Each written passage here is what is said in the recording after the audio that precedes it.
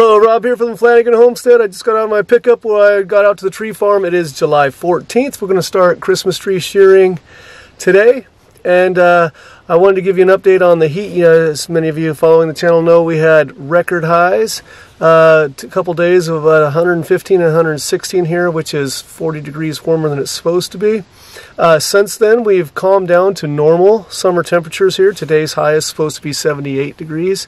For the next 10 days, the forecast is highs in the high 70s and low 80s, which is more typical of this area. So this would normally be a good summer for all these new planted trees to survive, but it was almost tragic what happened in that really short, hot spell. So I'm going to show some of what happened during that heat wave, and we'll just go take a look at the trees. Here is one thing that we're pleasantly surprised about. Now I know there's a dead tree right here in front of us, but out here in front of us, this is last year's trees. And we thought that these would be completely devastated, but you see a lot of green out here. This is where we're really sad over here. Every single tree that we planted this year bare root is dead. So we have 1,600 bare root trees that went in the ground this year, and we don't see one that we think is going to make it. But you could see the dividing line right here. We've got new plantings this year, all dead. Last year's planting up on this row, and you can see that not only is there hope for them, they look good. And you come up to a tree like this, it's even got enough moisture in it that it's trying to put out new growth right here, a secondary growth for this year. So again, we've got over here new planting, all 1,600 dead. Last year's planting looks like they're going to struggle, but they're going to make it, and they'll go next year. So we're pleased to see how much of last year's planting. We planted 3,500 trees last year. So we're hoping that most of those will still be around for the future. Again, here's this year's trees. Not going to make it. Actually, there's a tiny bit of green on these, but I don't think there's much hope for any of these. So you might say, I thought you planted 2,000 trees this year and you talked about 1,600 dying. 1,600 bare root plantings are all dead. I'm out in the section now where where we put some plugs, and they're doing poorly, but I would say we have a chance for some of these. These are the ones that I tried to come and water because there's a little bit of a basin that could hold water. So of the 400 plugs, we may be, if we're lucky, we might get a 50% survival rate out of these. So out of 2,000 trees this year, we're hoping to keep 200. Right now I'm back in my office trying to get the editing of the video done. And yeah, so obviously losing 2,000 trees is significant. You know, I plan to retire from teaching in 7 years. These trees were going to be ready in about 7 years. Those 2,000 trees were going to be worth, you know, approximately, well, if they were all matured, about $160,000. Obviously, it's not a $160,000 loss because they're first-year trees, and they're not worth that much. The estimated value of a first-year planted tree is $7. So it's about a $14,000 loss. But it hurts. But if you saw my other videos before, you can't be a farmer if you quit and first time it gets hard. Now, if the pattern continues, you know, you have to reconsider. But I think that this extreme heat that broke records, not by a little bit, but by a lot, hopefully it's not going to happen again. And we're looking at ways, and we think the bare roots plantings in the future are going to, the plug planting in the future is probably going to have a higher survival rate. So we're going to pursue that. and we're going to forge forward. And as you saw, the 3,500 trees that we planted last year, most of them are still in good shape. So we've got some trees that we're going to take to market there. So things are going to work.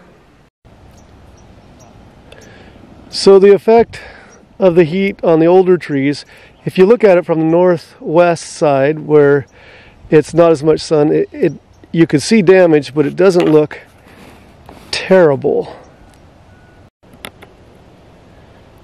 So if you look at the trees from the northeast side, which obviously the sun is on the south and the sun rises in the east, so it's the morning sun, the trees do not look terrible over here. There's definitely damage, but they don't look terrible if you're looking at it from the northeast side. If you turn around and look at the trees from the southwest where the afternoon sun hits it, you get a lot more damage apparent. If you look closely and inspect it, back here is last year's growth, and the needles from last year are more waxy and can protect themselves and hold their moisture. But this is from here out is this year's growth, and so the needles here were not as waxy and the fresher needles could not hold their moisture. So that's where most of the sunburn action is. So again, we've got last year's growth mostly green, this year's growth coming out and getting sunburned tips. So it'll be interesting to see if all this brown falls out. If we'll have enough needles, we're probably going to shear a little tighter this year and hope we get a good tree. We may have to wait a year. I'm pretty confident if the weather does not get really bad this year and hot again this summer, that these trees will survive, and we might just have to shear out a lot of this and then harvest them next year. Here's a mature tree that's out in front of my house. You can see that we're getting sunburned needles on the southeast side of these trees as well. It's not just the Christmas trees. It will be interesting to see if the Christmas trees and these trees drop all their needles that are dead and off before Christmas season, and what's left is green. If you look on our sport court, our driveway right in front of the house, you'll see tons of needles, which is not normal this time of year.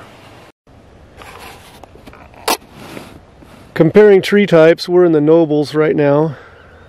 Again, I'm filming from the north, so it doesn't look too terrible bad there, but the nobles did reasonably well with the heat.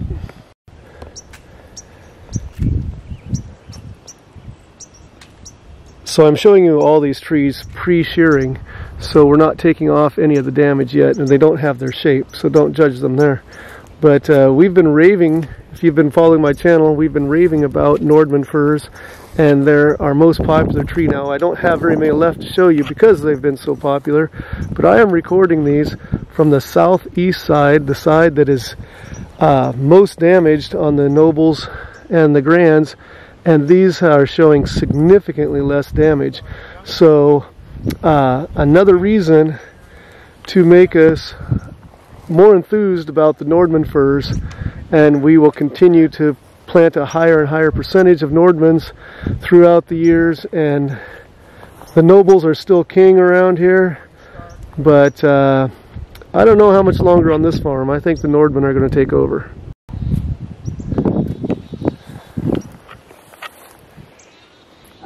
And finally, our last stop in comparing the types of trees, we're now standing in the grand firs.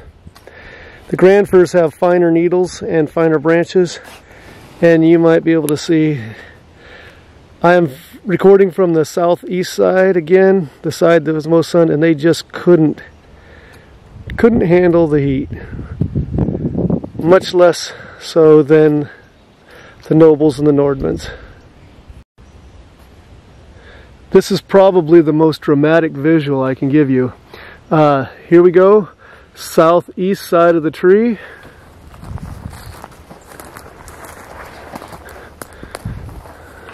northwest side of the tree. It's damage on all sides, but there's a whole lot of green here still. And this is just flat burned up. I'm going to shear a lot of this off and see if we can find any green back in there. So just like we showed you on the nobles, the grand fir, this is all first year growth out here. You go back into the last year's growth and there's a lot of green still in there. A lot of green. This branch started growing out from here this year, and the entire branch is burnt up. This is last year's, growing well. This is where it budded out from this year, all burnt up. Last year's growth still there. So it'll be interesting if I cut back in. Hopefully there's enough buds back in here for this tree to spread next year. And obviously we're not selling this tree this year, but I honestly believe we're going to get this thing back in shape, and next year it's going to sell for $70.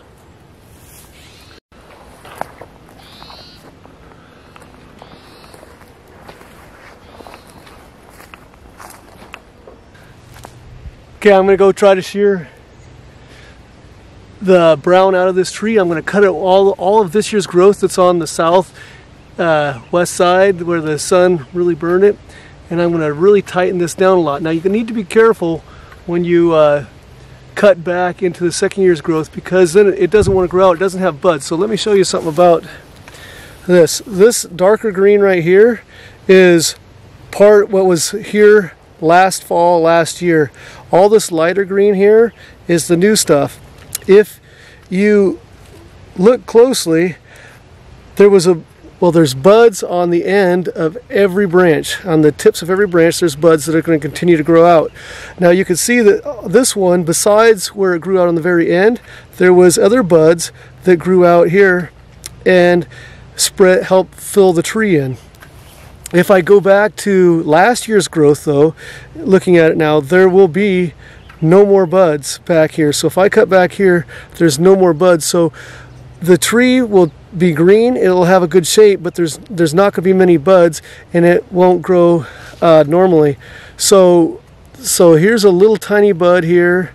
There's another one here. So this tree was going to have multiple branches grow out here, one here, and one here. And next year there was going to be no growth out here. So when you cut way back, sometimes the tree sits there for a year and it's not growing.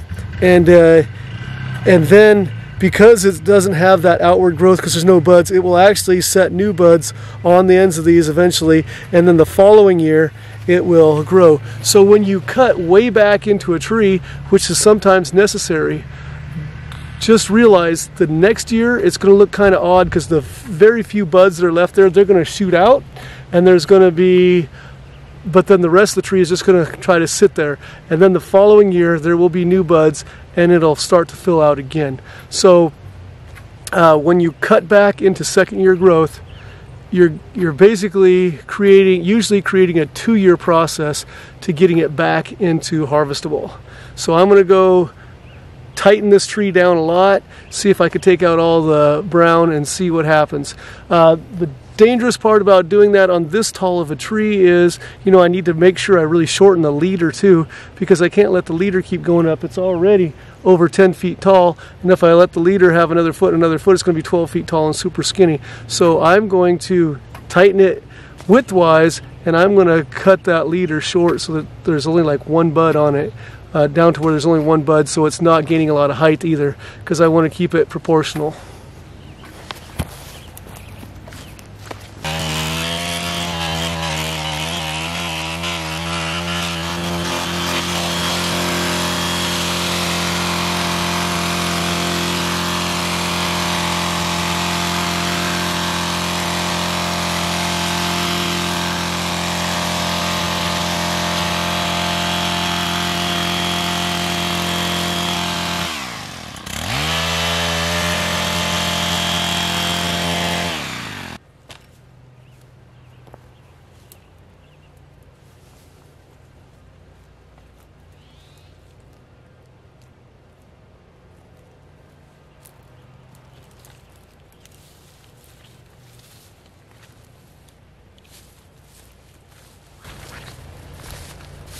Doesn't look so drastic anymore, does it?